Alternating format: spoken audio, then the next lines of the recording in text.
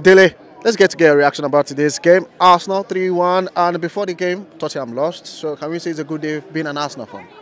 Look, this afternoon, this evening is a good day being an Arsenal fan. Overall, yeah, whatever happened to Tottenham, yeah, let's forget about Tottenham. For the reasons I say that, yeah, we are trying to win this Premier League with a squad that is less stronger than last season, yeah? Let's let that sink in. The reality is, yeah, our squad will be the reason, and our squad and our management would be the reason why we don't win this league. But I will say this, yeah, the bar has fallen a little bit. Yes, Tottenham might have lost today. Yes, fans are cheering that Tottenham have lost, but we just need to do our job and forget about Tottenham. And just remember that we're trying to challenge for the top, trying to put pressure on Man City for as long as the season goes. And for as long as the season goes, Man City will be more favourites than... they'll be more favourites more than ever before.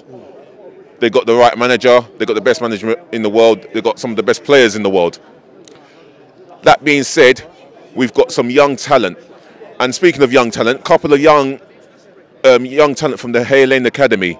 Raul Walters, Sego Jr., Abraham. I've never seen Abraham, but he made it on the bench today. And for Vieira getting sent off, there's a possibility that we might have another young lad on the bench in a fortnight v Brentford away. Now that's good for the future, but we need proper players for the here and now, and we haven't got that. And we're waiting on the fitness of Jesus. We're waiting on the fitness of Odegaard. We're waiting for the fitness of Partey. Tottenham have injury problems. Even Man City have got injury problems. De Bruyne, people forget that he's injured, but they're still coping better than anybody else because they're sitting top of the league for a reason.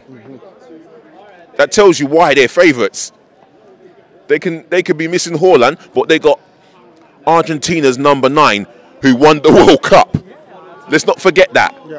In Havertz, he can play the number 9 role and he will score goals. If he walks in ahead of Jesus and Eddie Nketiah, Havertz, never mind Erland Haaland or Erland Bro Haaland, however you pronounce his name. I will say this now. Yeah, what I saw today in the game, yeah, complete control without being vintage. How I say that is because I saw Burnley, they've given their credit, they've come here, they did not sit and play the low block. They came here with the intent of having some of the ball, creating an opportunity, and they had the first shot on target of the game. Good save by Raya. And they had another opportunity in that first half before we went 1-0 up. Another good save by Raya. And it just shows you that they can play the game. I don't feel they deserve to go down because of their philosophy that Vincent Kompany has implemented to the team. He wants them to play. And their winger, who gave Tomiyasu problems, he's a good player. Okay. What can you say about the performance of Havertz today? Havertz. Yeah. And if Arsenal want to sign a striker in January, who do you want to see in the Arsenal shirt come January? It would have to be Ivan Toney. That's the realistic target. Osimhen will cost way too much than Ivan Toney. I'm not saying Ivan Toney is worth 80 million. He's worth between 50 to 60 million. Let's be honest. But I would go for Ivan Toney and I will go for Pedro Neto to provide that pressure and competition to Bukayo Saka, who's not been performing well this season.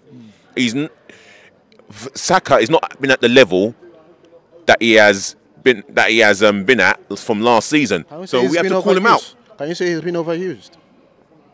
All right. There's an argument that he's been overused. Yeah? That's the reason why I'm saying the pressure and competition needs to be put on him. And Pedro Neto is that guy. That's the target. Today, and the performance, yeah, satisfying. But I wouldn't say it was great.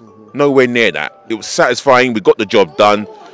Vieira got himself stupidly sent off, and rightfully so. He deserved the lower ratings, like 2 out of 10, maybe 1 out of 10. And that put us under a bit of pressure. And Burnley, in that second half, equalised. And if you be honest with yourself, in some senses, they deserved that equaliser. But we showed character to go up the other end and and score. Saliba scored the captain's goal, in my opinion. So what can you say about the performance of Kai Havertz for Arsenal so far? Crap. Crap. He hasn't shown me nothing, Kai Havertz. He hasn't shown me anything. He's meant to be what? If he's meant to be a number 10, he's meant to take the initiative, demand the ball instead of hiding. He's been hiding since day one. Can you say it's a mismatch for the departure of Granit Xhaka?